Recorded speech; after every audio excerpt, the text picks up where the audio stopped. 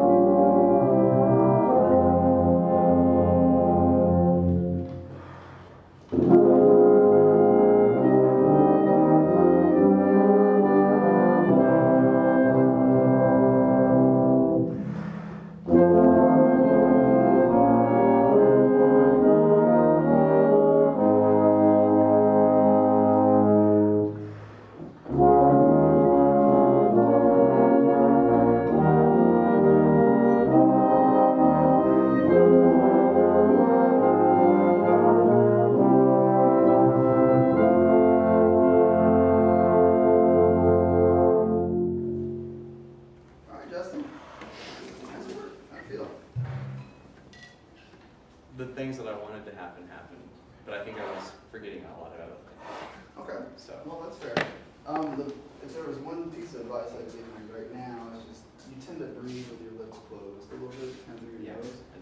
Yeah, I mean, so. I did it. And so they were a little unclear, I think, when to begin, because they saw your arm move, and so, but it was a real tentative sound because they didn't sense your breathing.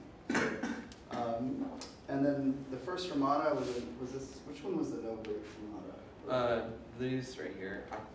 Okay. If you notice, let me show you what I think. The reason that one didn't work is clearly 1, 2, 3, 4. You started to barely move, and then when you moved again, it almost looked. They weren't quite sure what you were doing. It almost looked like a release, and then. Okay. So what we want to do is make sure it's really clear. Now, if you want to keep it really soft, that's fine, but just maybe move a little slower. But then when you want to move on, we just have to and keep this open. We just have to kind of move over the hump, if you will, rather than think about changing direction and all that stuff. Just like we're just leading them over the downbeat. Okay. All right, let's try it again and just see if we can breathe a little bit. All right. Just a little. We won't do the whole thing. Just a little bit.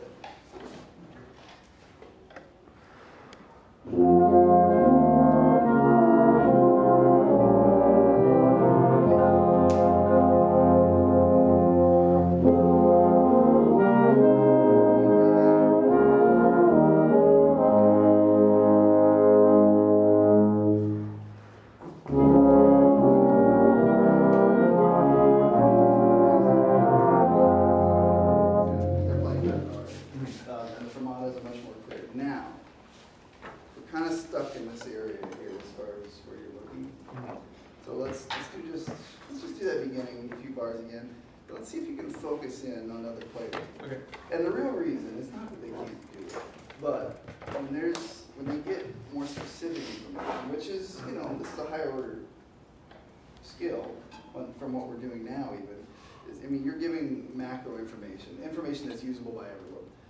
Now, within that, periodically, the higher order goes and gives specific information to the individual. And so, as we're playing, if we want them to do more than just play along, or have different voices do different things, then we have to engage with those people in real time.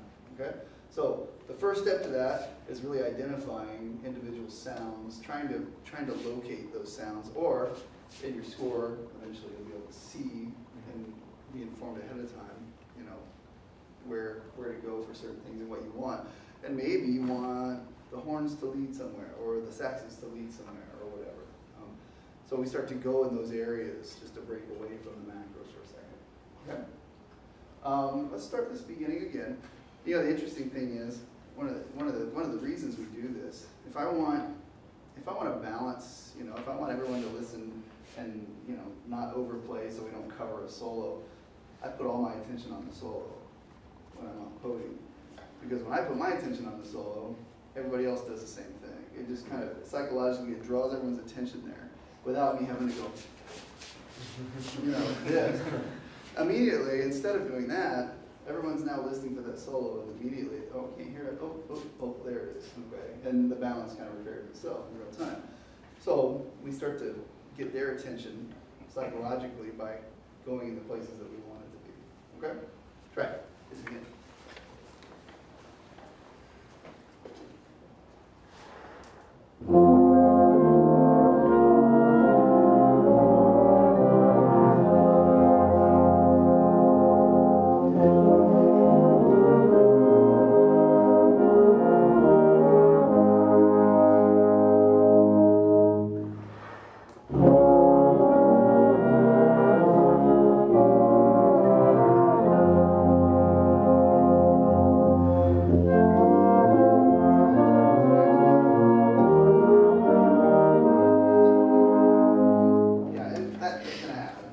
Sometimes when we play, we crack notes. Sometimes we conduct, we crack notes. That's okay, but we keep going, and it's okay. Hey, this is good.